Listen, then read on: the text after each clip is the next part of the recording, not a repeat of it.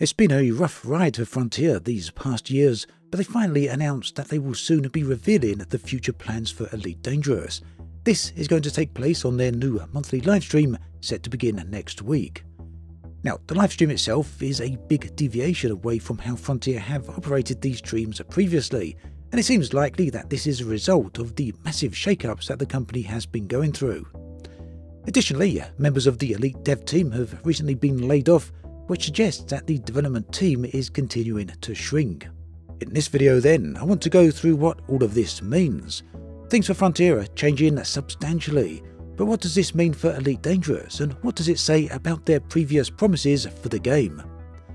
Let's start then with what we know. Update 18 for the game has been confirmed. A former dev has publicly said that the update will contain one of the coolest things that they have ever done in Elite. The release date for the patch hasn't yet been revealed, but it seems that Update 18 is the thing Frontier are most likely going to be discussing on next week's livestream. Now, the livestream itself is interesting in the sense that it is a new format for Frontier. For many years now, Frontier have dedicated livestreams for each of their games. In the case of Elite, these livestreams were weekly for a very long time.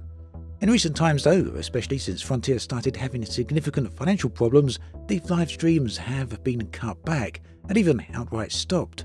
And whilst there's no official word that the change in frequency of the live streams is directly related to the company's financial issues, the timing of the changes seems to certainly suggest it is likely. In either event, Frontier are now moving completely away from the multiple dedicated live streams for each game and are instead going to be doing one single live stream per month. The livestream is called Frontier Unlocked, and it will be dedicated to Frontier's entire portfolio of games.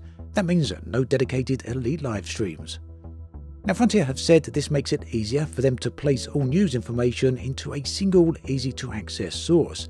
Yet it's hard to deny that this also feels like the result of the company's ongoing restructuring and downsizing.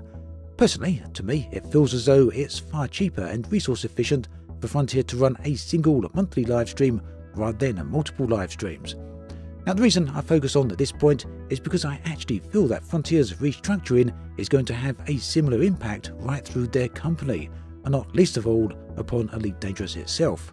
Now, obviously, we really need to wait for Frontier's reveal before we can be certain of what's going on with the game throughout 2024, but I feel it's also important to be aware of Frontier's current situation, and that maybe we should temper our expectations accordingly. So, as I've said multiple times before, I don't believe Elite is in any danger of being shut down. The game isn't dying. But also don't expect to see any large updates or full-scale expansions for the game. Personally, I think that the days of very large updates to the type we used to get, well, many years ago, are far behind us. Of course, that is just my opinion, and let me know what you think about this in the comment section. So to be clear, whilst it's just my opinion, it isn't an opinion that I've just pulled out of air randomly. A recent hint of Frontier's potential feeling towards Elite Dangerous can be found in their latest financial report. Now, some out there might decry this as a doomsaying, but at this point the claims of dooming on Elite are a meme. They mean nothing. Well, when people actually claim someone is dooming, it doesn't actually mean anything now. The phrase has been used so far too much that it's now a meme and is completely meaningless. Ultimately, facts are facts, and the facts paint an interesting, if somewhat muddy picture. And here is that picture. The company released their interim financial report last week. This is something they do every year around the same time. The report is aimed at shareholders and gives them an update on the company's position. Usually, it outlines very brief future plans and contains financial information. The latest report confirms that Frontier ran an operating loss of £30 million, and we can see that in the official table directly from the report right here. So yeah, what we see in this interim report for the most part all throughout this report really does confirm what Frontier announced all the way back in November in their business update. However, one thing really stood out to me, and this was the distinct lack of reference or mention to Elite Dangerous. In fact, the report didn't mention Elite Dangerous at all. Further, it didn't mention the space game genre either. Now, I found this interesting because Frontier have always mentioned Elite Dangerous. In every single interim report since the very first one, all the way back in 2014, Frontier have always mentioned directly Elite Dangerous. And this is the first time since the company going public that they didn't reference the game. Is that significant? Does it mean anything? Well, it's impossible to tell, but it very clearly is a departure from their previous stance on the game.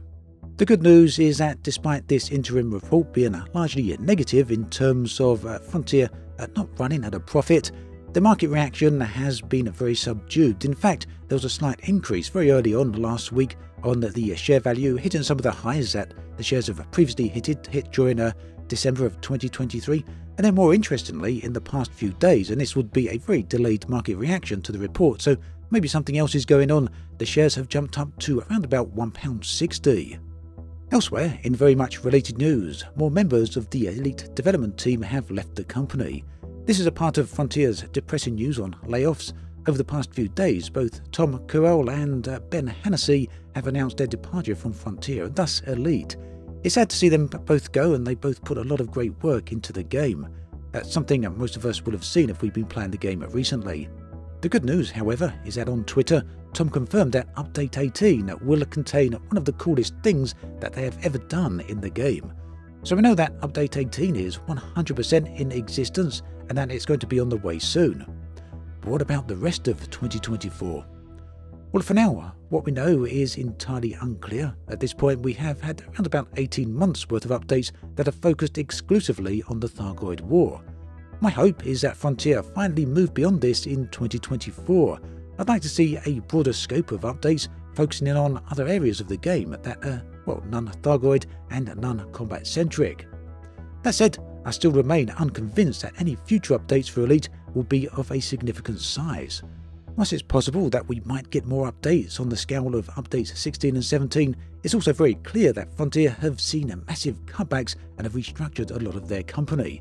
Additionally, we know that a number of key members of the Elite dev team have now left the company, and due to the nature of the law on redundancies here in England, that means these roles cannot legally be filled with other people. It's reasonable to assume then that the Elite dev team is now smaller than it was this time last year. What does that mean for the game? Well, my feeling is that Frontier will announce the new content in Update 18, and this will come alongside the additional announcements that are vague and lack detail and specifics. This certainly wouldn't be the first time they've done such a thing in recent years and would follow their usual MO.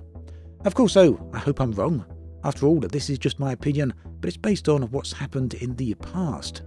Here's a look at the roadmap Frontier released all the way back in 2022. You'll notice that it's suitably vague and doesn't commit them to all that much. However, one thing that really stood out was the key feature overhaul scheduled for the first half of 2023. Obviously, that never arrived. Now, around mid-2023, Frontier announced they would give more details on this overhaul later in the year, which at that point was obviously going to be delayed.